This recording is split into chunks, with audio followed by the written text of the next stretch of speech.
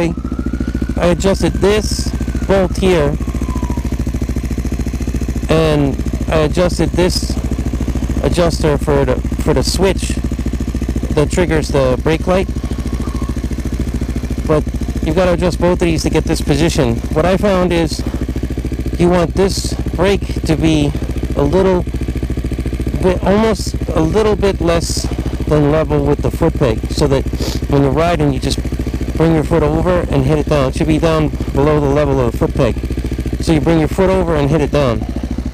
That's for city driving. For off-road riding, if you guys can comment what's the position of the brake. Normally I think you would have big boots on and you'd be riding like this. This is the position I'm in, so you can hit the rear brake, but I think normally when you're riding off-road, I'm not really sure what the best position would be for that. I think it might be this way, but if you guys can comment, let me know. With a big pair of boots on, you wouldn't want to be accidentally triggering your rear brake. And you don't necessarily need to spot the rear brake when you're off-roading. So it'd be interesting to know.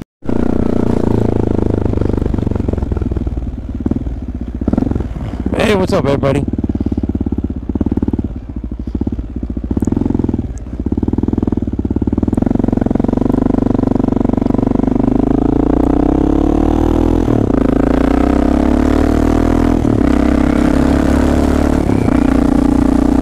Going up the Bronx now.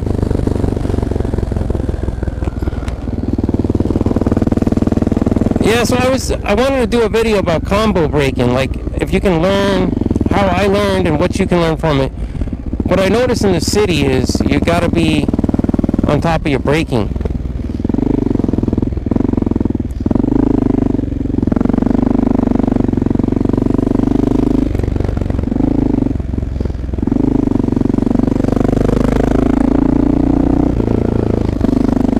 And when I say braking, I mean combo braking.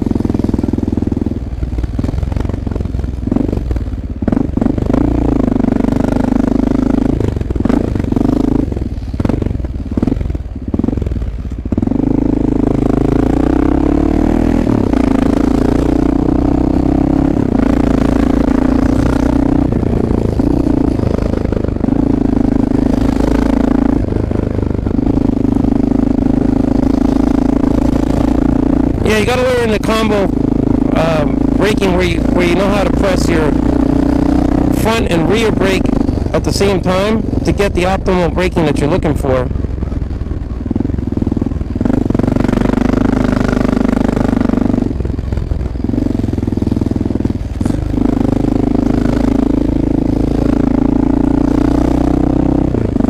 Because, you know, when you're in the city driving, if something cuts in your way, you got to be able to brake without losing that front wheel. Like, you may not have the option to brake very quickly. If you brake too quickly on the front, you might lose the front wheel. That happens a lot. Matter of fact, it's happened to me. I mean, you learn your lesson from it, but on the wrong bike, it can be pretty bad. It happened to me on the KLR one time.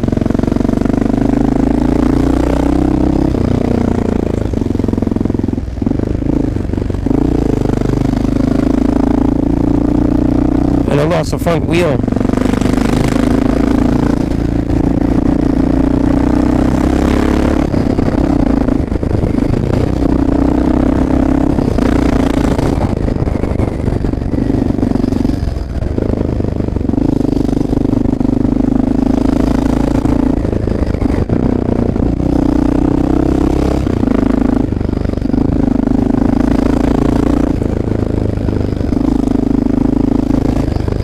But like, for example, in here, when you're splitting, if you have your combo braking down, you know, you protect yourself. Thank you. Thanks.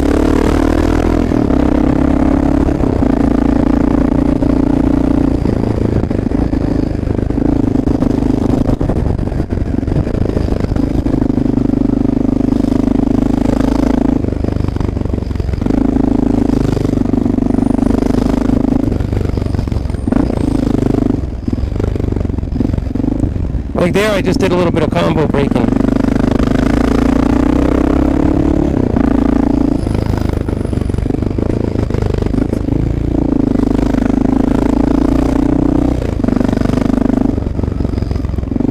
With my front and rear. If you can learn that, it's really priceless in New York. It'll save you, because one time I was on 3rd Avenue and a cab came over on me, like literally like here, like that where that Audi is. He just came over on me very suddenly.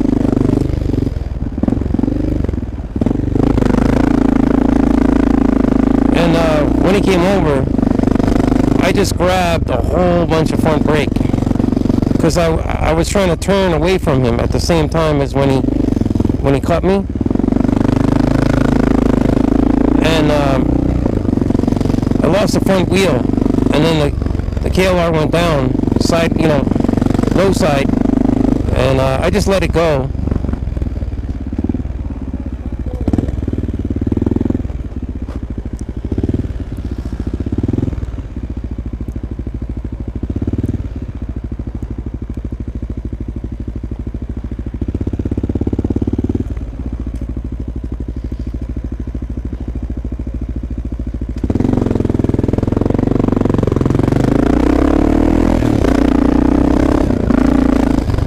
I let it go, and it slid into a lamppost, and the gas tank got totaled. But the whole thing was just a mess. Like, it scared some woman standing on the corner. It could have turned into a disaster, like if it hit a person. So in a crowded city, you really have to learn how to do combo braking.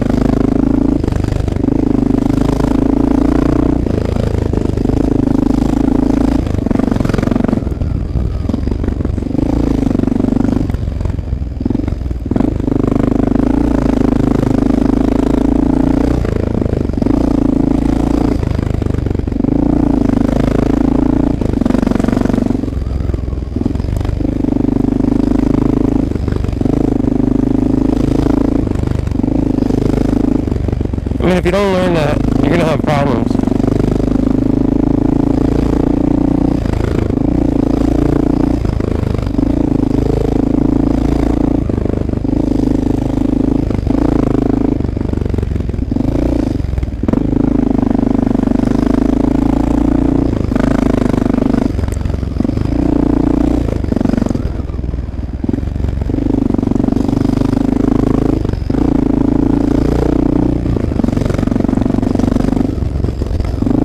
And the other thing you have to do is make sure that you adjust your perch on your rear foot brake to make sure that it matches up to your stance on the bike. Like if you're, when you have your foot on the foot peg, you have to be able to reach that brake fairly easily.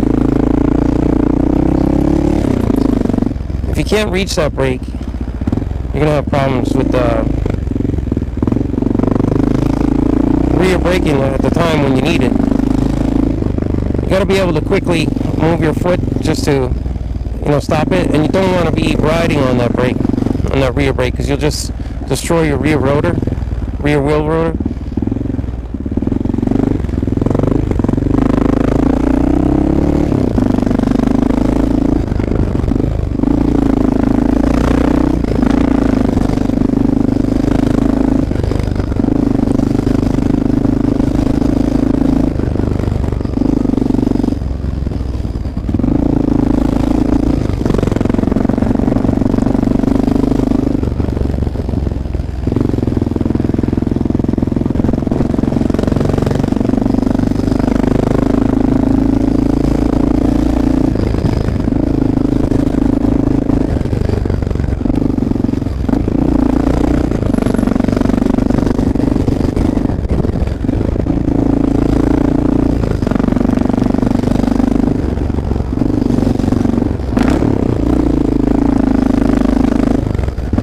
Fucking taxi. Of all people, he's gonna fucking come over on me.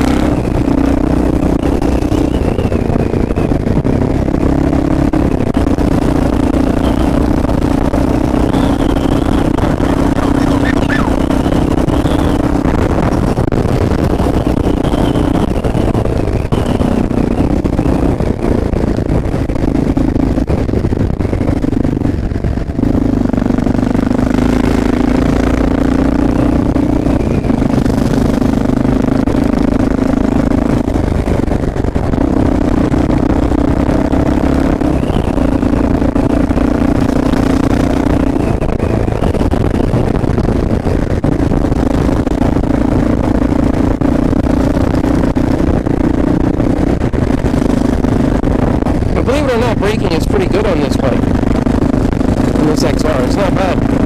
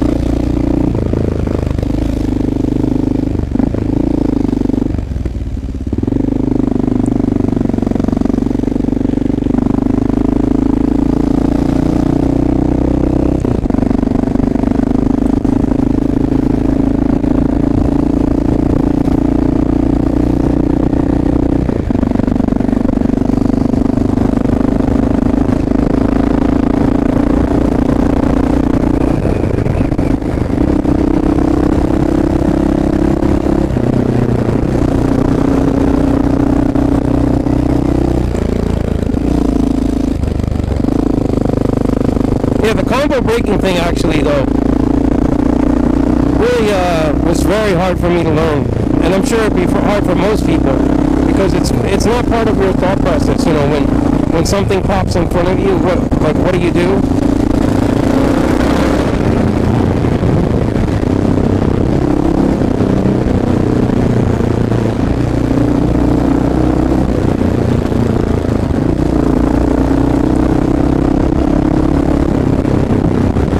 Most people would not think you don't think in an emergency situation to moderate your brakes. It's very hard to do that. It takes a long while to train yourself.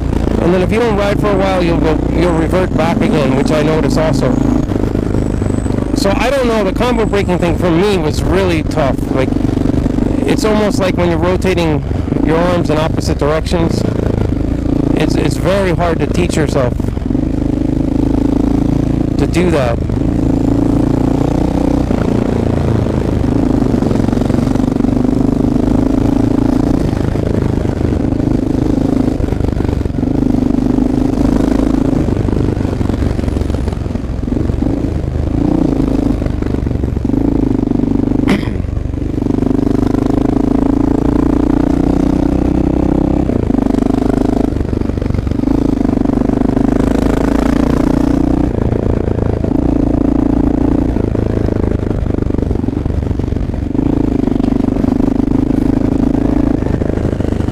But the combo braking actually will save you though, if a pedestrian steps in front of you or something like that, so you don't lose it. You do the combo braking and moderate your rear brake as you start to hear. But all these things are really hard to do in a severe emergency.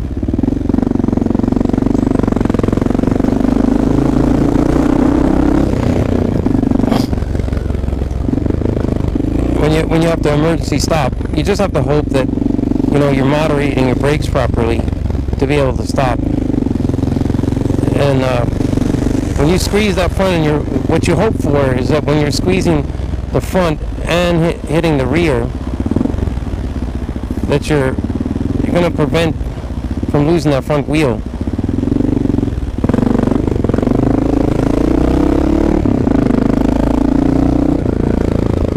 If you can stop from losing that front wheel, you're going to be all right.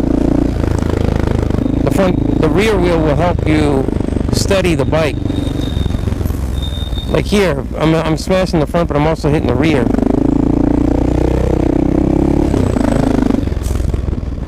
As I slow down, And then in an emergency situation, you apply both brakes at the same time. You'll find that the rear wheel will actually steady the bike.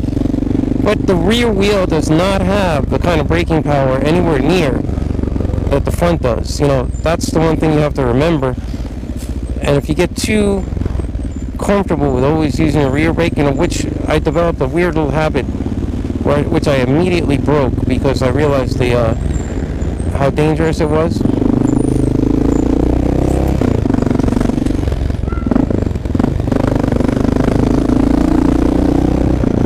I realized that, you know, I developed this bad habit that I immediately realized how dangerous, and I stopped it. But I was getting in the habit of riding around Manhattan with just rear braking, for just like a weird habit that I developed for a little bit.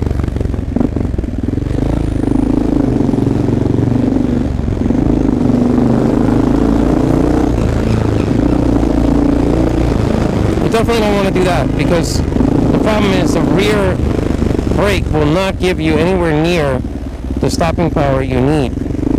It's just meant to stabilize the bike. And trail braking will help you in turning. Obviously, sport bike riders know this. You know, they use trail braking to control the bike. It helps bring the bike under control. Like if you're going around a turn, you want to just tap that brake, you know, just feather on it to give the bike, it'll try to bring the bike upright. And it also, if you just tap on it and feather on it, it'll help you slow down and get the bike under control. I mean, I'm explaining all this, you know, so that people can ride more in New York, because what I see is like the fuel prices going up. Operating a car is becoming cost prohibitive, and now they're going to bring back on July 1st, alternate side parking is coming back. All the things that I'm seeing, operating a car in New York is going to be cost prohibitive. In my neighborhood, they're charging $800 to park a car now, because, you know, I guess I can't imagine that it costs them that much to operate the parking garage, but that's what they're charging.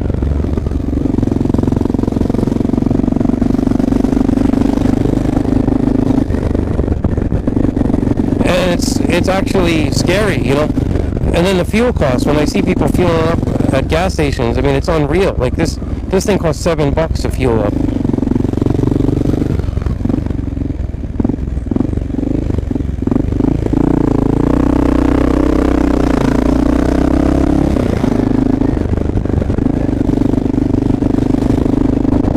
But if you're driving around on a motorcycle and you end up hospitalized, that's not good either.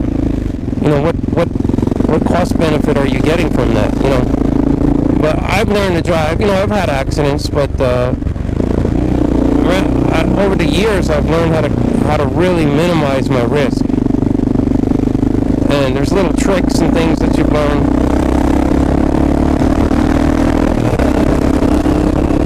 But lane splitting definitely saves you from getting hit from behind. And it gives you all the benefit of being on the bike, because why would you ride around New York City with all the risks of being hit and all the risks involved, and then you're going to just ride around as though you're on a car? That's totally insane. I don't see any benefit to that at all.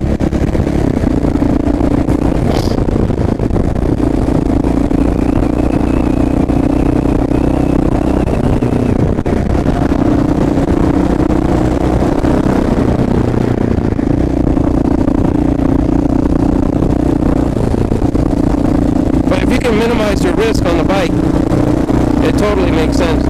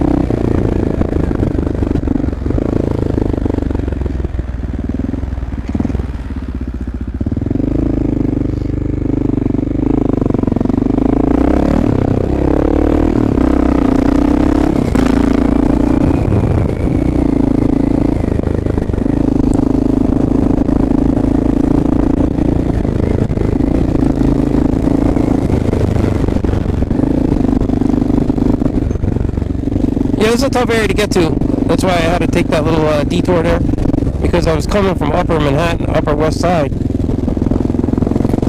trying to get over here, West Farms Road. This road is famous for these camper vans. I think it's the only area in New York we could actually park one of those.